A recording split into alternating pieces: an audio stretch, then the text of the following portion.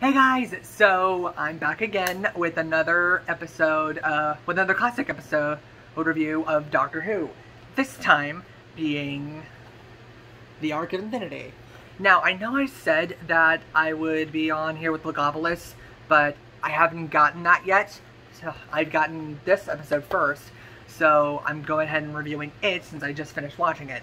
And I'm actually just about to watch the commentary. But, anyways, that's not what this is about. This is about my thoughts on the episode. And after having just finished watching it, I can tell that some time has passed for Peter Davison as the Doctor. Like, he's already, like, at this point of the run, he's clearly within, like, his own as the Doctor, and having a full season under his belt, because this was the first episode of his second season as the Doctor. And you can clearly tell some time has passed from this episode to this one. To this one. Because not only one is his... Because, again, I have to give... I'm going to give a pass to his first episodes of Doctors, because unlike with this one when he's fully established as who he is, this one, on the other hand, he had just regenerated from Tom Baker at the beginning of the story. So, and then at the same time, when the next season, when this episode takes place, which is his regeneration story, his Doctor comes to a head, like, to what he would eventually become. And also, another thing worth note, Nyssa and Tegan Travanka are both very, like, prominent in the story, more than they were in the first one, mainly because there's less convoluted plot going on. Unlike with Castrovalva, which I couldn't even follow the plot to that. But Arc of Infinity, however, I followed the plot from the beginning to end. And unlike some other classic Doctor Who stories, kind of like Time Lash or Robot, or heck, even Time and Mark of the Rani, they all have very convoluted stories. Yet this one, on the other hand, you can tell how they're setting it up and how good it is when they do it. And another thing worth note is this is the story that at first introduces the audience to Colin Baker, not as what he would become as the Doctor, but this is a story he did before getting the opportunity to play the role, because his manager offered him the role of Commander Moxel, which he is noted as saying that he was hesitant on taking it, for fearing that he might not be able to get the role of the Doctor later on, and they responded, "Fat chance of that ever happening, take the job." He did the role. And then, when he went to a wedding for, I think it was a producer or something of the show, but they went to a wedding and met up with John Nathan Turner, who was the showrunner or whatever it was called at the time, and basically got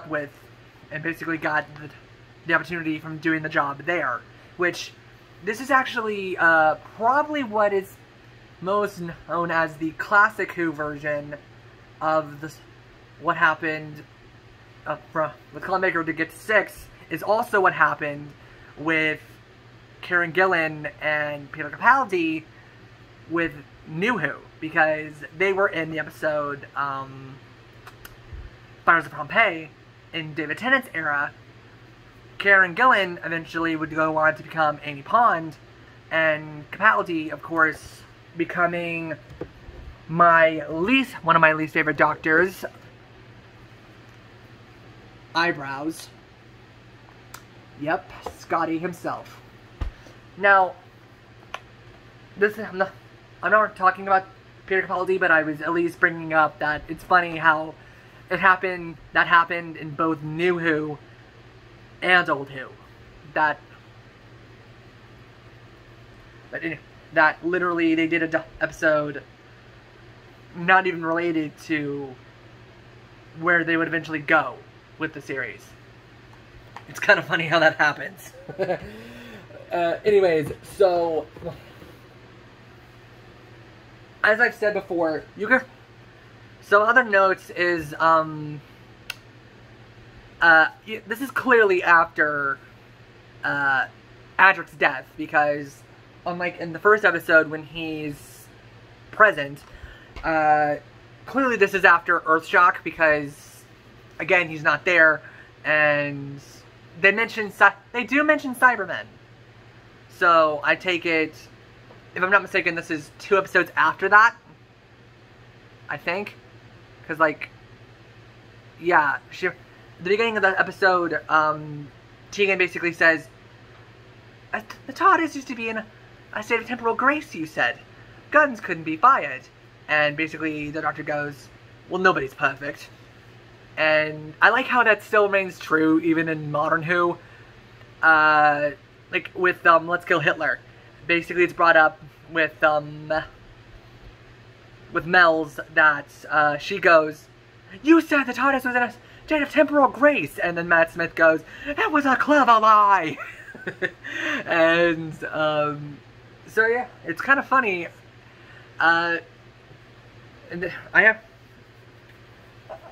the other thing worth note is I like how Rassilon is basically a continuous factor throughout the Doctor's existence, because he's in this story and he's also in New Who, because I think he's both in the Tennant era and also in the Capaldi era of the show. Because he's in the episode where what is it? Hellbent. He's in Hellbent as Rassilon the Redeemer.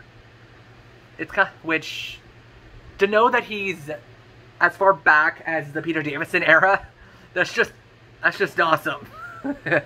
Okay, anyways, so basically, this is not even talking about the plot. It's literally just I know about Omega, who, if I'm not mistaken, he was originally in the Tom Baker era, and then eventually, and is now in the Davison era, which of course he dies.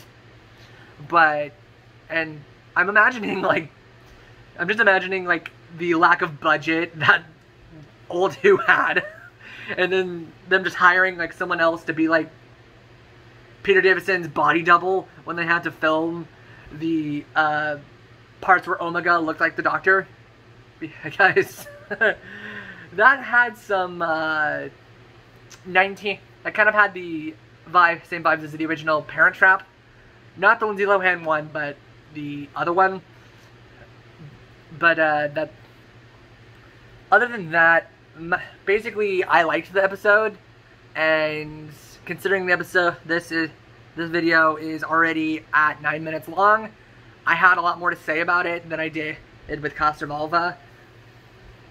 And yet, I'm pretty sure my review of this was a lot longer than both of those reviews have been. And as I have seen more and more, I've now seen 2 episodes with Tegan and Nisa, I actually can I got a good sense of who they are as companions, because Tegan kind of seems like keeping she's not spiky, but she's also she keeps the Doctor on his toes. And did I say Tegan or Nisa?